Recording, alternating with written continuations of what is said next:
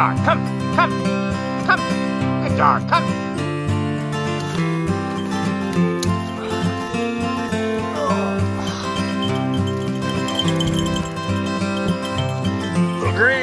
Little gray. Well, okay, it's October 7th. Just shot a grouse back there. You know, it's just the way it's been for me this year. I was rolling the Tacticam, running down that ridge, and I just shut it off. And I got a double flush right next to me. The dog didn't flush, and the dog was on the right side of me, and those birds both flushed from my left. Stay here. And then I called her back to me, and of course, then she picked up scent and flushed a third bird, and I wasn't ready for that. We're going to hit the little woodcock spot here. That was kind of the reason I came into this stuff initially here. This is off trail, by the way. There's not a trail that runs through here, so again, that's actually our fourth flush of the day. We flushed one right back at the trail before I left it, but we're going to go down. We're going to hit this old beaver pond, and I'm going to guess there's woodcock here. We had some heavy northwest winds this week, so unless it blew everything out of the state and hasn't brought us any Canadian birds yet, there should be birds down here. So once I get there, I'm going to try to run the Tacticam, and I'm going to try to get all these flushes on film if I can. It's kind of cloudy, but it's starting to get partly cloudy, and that sun just a minute ago was popping out. So I'm going to do my best to keep the sun behind me so I'm not looking into it. But we'll see what happens here. I expect we should be able to get 3 woodcock out of this spot.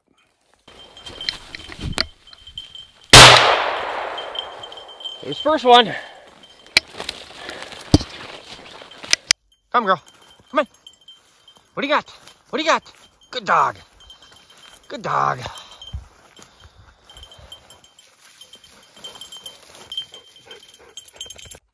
Oh, that did not take long. One shot, one woodcock.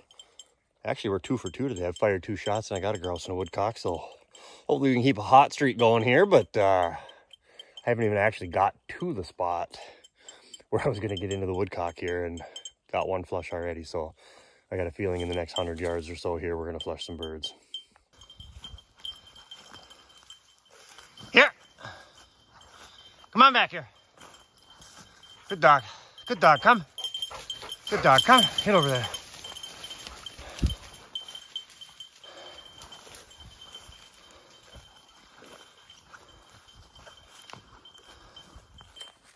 All right, guys, we're to the end of that first leg of the trail. And I knew my hot streak couldn't continue. I had an amazing weekend last Sunday and ended up with my limit of both woodcock and grouse, and that does not happen very often. I have gotten double limits. That's only the 3rd time in my life. Many times I've got 3 woodcock and 4 grouse, or 5 grouse and 2 woodcock, but a double limit's hard to do. So just in case you think that's a normal thing up here, it's not a normal thing at all. I'll give you my little tip for the week here. This is one of the hardest weekends to hunt with a flushing dog, in my opinion, because the last 3 weekends the cover's been thick. The dog can't see much, you can't see much. The dogs tend to stay close. They just naturally do because they can't see. The cover is really dropped. I mean, you can still see there's some leaves on the trees, but back in the woods it's pretty open. That and the fact that this is now the 4th weekend in a row that Nala's been hunting. She is in phenomenal shape, and she wants to go. She's been kenneled all week. She wants to go.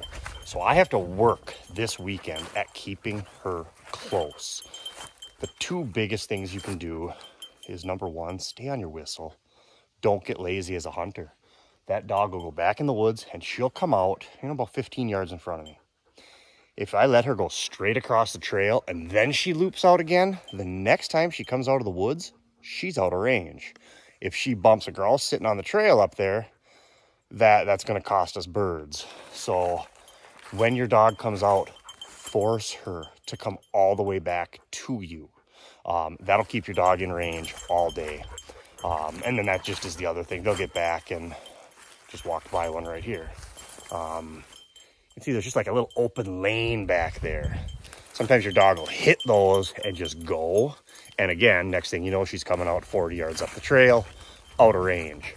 So stay on your whistle. That's your job as the dog handler. Your your job as the dog owner, as a hunter, is to keep your dog in range. If you've done your job training your dog, she's going to be obedient. He's going to be obedient. When I blow the whistle, Nala comes. If she doesn't, I get on her. She is a very soft dog. You may have noticed I don't run a shock collar on her. I don't beat or hit or kick my dog. But if I get angry, I give her the angry voice.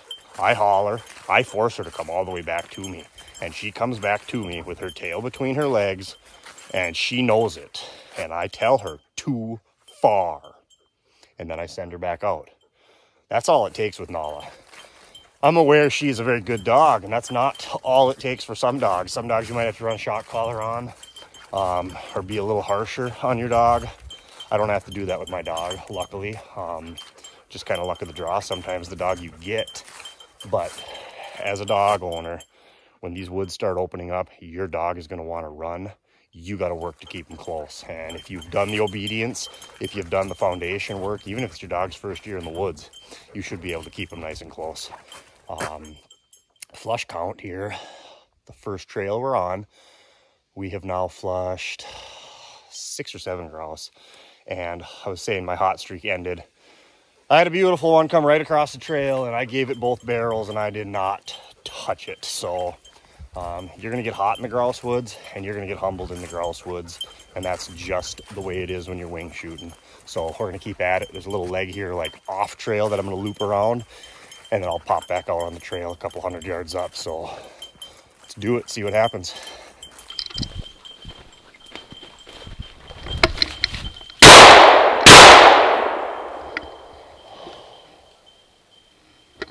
How did I miss that? Oh.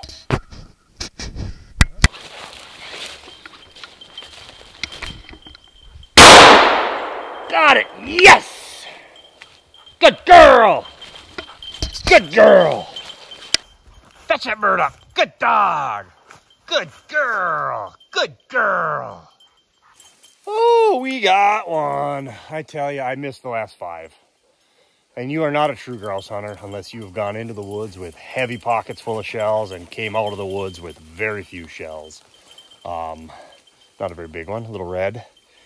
But I will tell you, there's been a lot of debate going on about this whole ground swatting grouse. No, come here. Shooting them on the wing. You know, as a guy who was born and raised in northern Minnesota, I will tell you that when I was a kid, I did not know a single person that shot birds intentionally flying. You know, you'd shoot at birds flying, but if people had a chance, they shot them on the ground.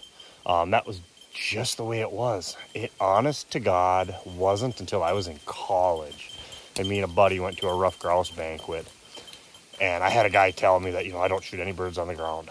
And we were just kind of like, why? And he, you know, he explained it wasn't sporting. You know, he'd walk at them until they flush, shoot them flying. And so, yeah, I was probably close to 20 years old before I even knew that that was a thing. And then obviously when you're hunting with the dogs, shooting birds on the ground is just not safe. But what I will say, either way, I don't care how you hunt grouse. Hunting grouse is a ton of fun. If you're out riding trails and shooting them on the ground, that's fine. If you're out with a dog, you're shooting them on the wing, that's great too. But I will tell you, the excitement of shooting a bird on the wing, I have never, like, put my gun in the air, fist pumped, let out a holler on a bird I shot sitting on the ground. But when you flush a bird back in this stuff, and you get on it, and you swing, and you knock that bird down, there is probably not a better feeling in the world.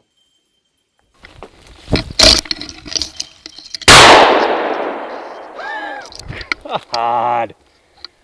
Well,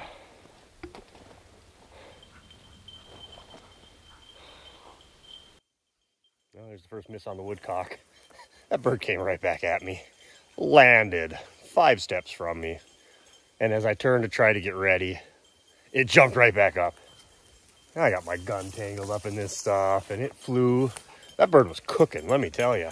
Woodcock don't generally fly, you know, as fast as a grouse, but that one was moving, and I missed.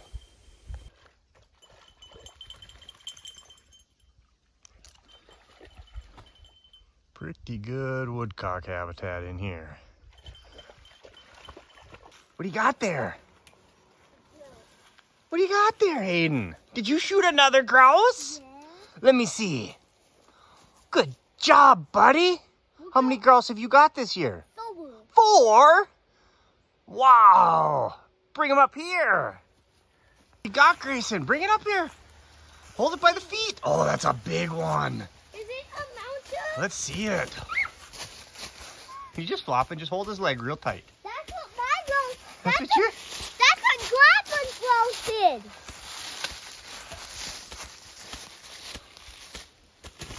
Oh. That's what Grandpa's grouse did. Show me what you got, Grayson. Is that your first one that you've pulled the trigger on? Yeah. Yeah? Good job, pal. Well, here we are. We made it back. Me and Nala ended up with 3 today. And then I had to bring Big Brother over to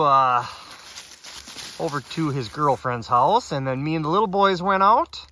And they each shot their own bird. So we got 5 grouse for the day, 1 woodcock.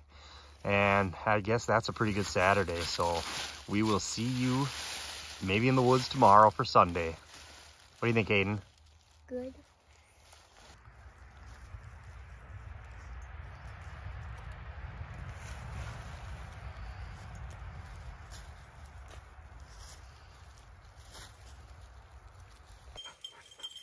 Oh, I'm going to tell you, if you're up in northern Minnesota, Blandon Paper Company used to be some of the best woods to hunt on. And quite frankly, it kind of sucks now.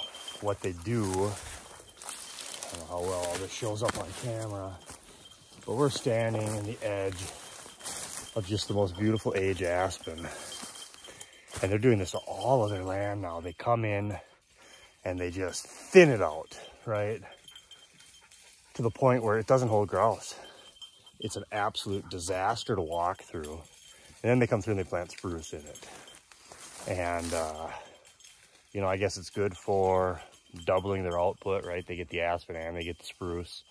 But it is garbage for grouse hunting. I walked into this spot because I could see the tops of these trees from a distance, and I said, wow, that looks beautiful. And then this is what I find when I get down here, is everything is just hacked down. It's a disaster to walk through. So we're gonna just make a little loop. There's a wet spot here. Maybe we'll flush a woodcock, but yeah, if you do run into this kind of stuff and you're thinking that you found the perfect age aspen, it's not really worth your time to hunt. All right, guys, we're back and ended up with 3 fully mature, beautiful reds. But I'm gonna tell you, I should have been at my limit. I'm out of bullets. I have no bullets left in my shell vest. I got into the woodcock thick. We got 1. I don't know, I just could not hit him today. And I know what I was doing. I was shooting behind him. I was shooting under him. I wasn't getting up on the front of the bird. And I knew I was doing it, and I just kept doing it. I also missed a handful of grouse. Probably should have had 2 of the grouse that I did shoot at. So very, very well could have been back with my limit of both grouse and woodcock. Without question, woodcock.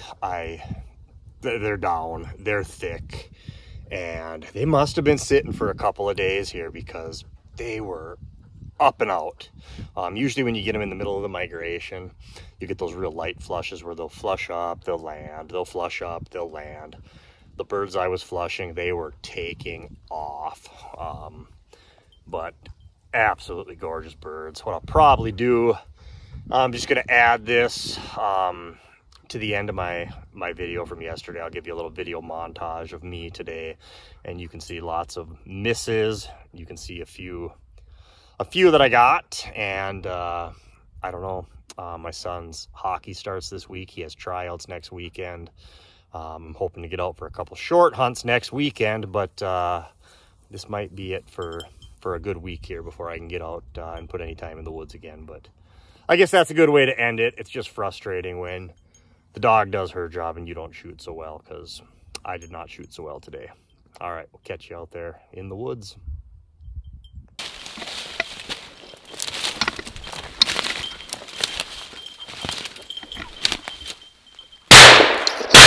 Oh, there we got it. Got it on the second shot. Come on, girl, fetch it up.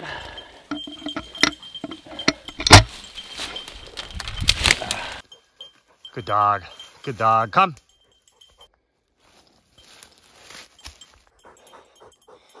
Well, I found a woodcock anyway. I found this back corner that they have not thinned out. So I don't exactly know where I am. I've been walking for a little while. I had pretty good confidence that I can get back to the trail here, but we're gonna wrap this around since it hasn't been destroyed yet by the paper company. So let's see what we find.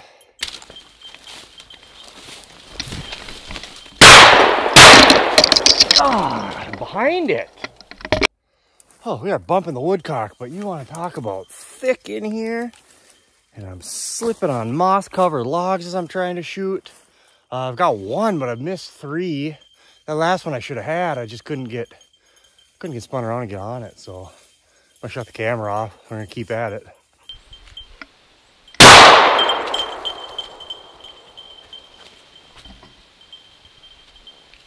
Oh, it's been a tough morning. We finally got one here. Big, beautiful red.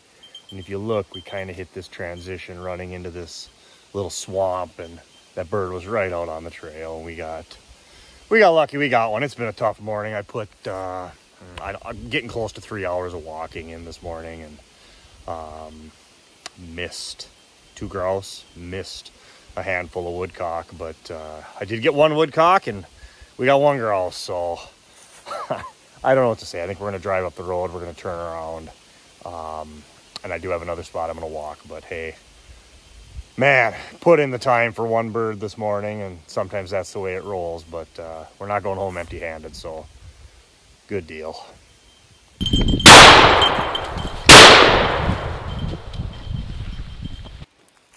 Oh, we ended up getting another one. Beautiful, beautiful red, and I don't know if you can see, even in through his ruffles, he's very, very brown, very red. Came up and parked here. We drove by that bird on the main trail, and same thing, got back with Nala, slipped back to it, and that bird went, and I shot 2 quick shots at it. And I don't know if I hit it on the first shot or the second shot, but it went down. Nala went back and got it, and yeah, that's our 2nd bird on the morning. Probably should be our 3rd bird, but anyway, here we are. We got 2 grouse, we got 1 woodcock, we got another spot we need to get back and walk. Been just seeing a ton of vehicles. Almost all the trails have vehicles on them. So yeah, we got to get where there's a spot off trail where me and the dog can get back in and walk. But hey, we got 2 birds. That's not a bad day.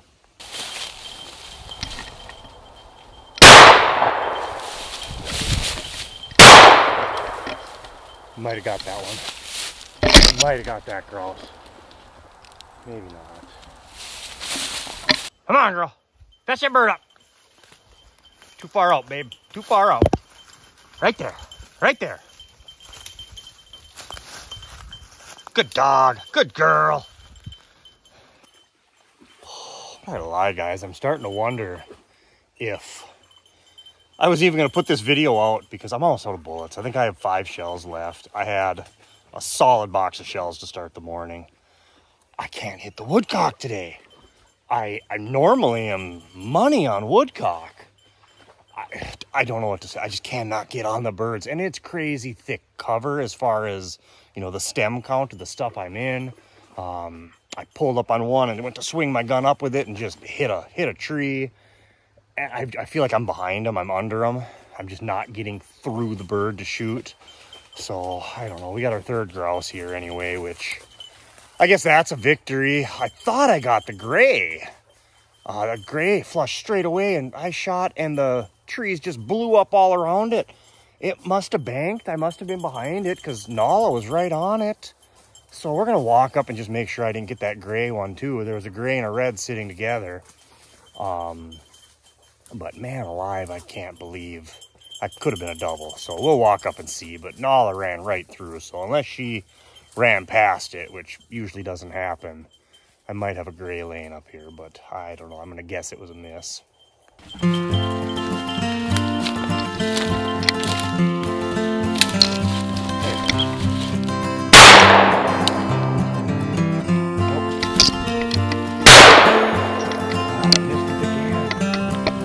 Here!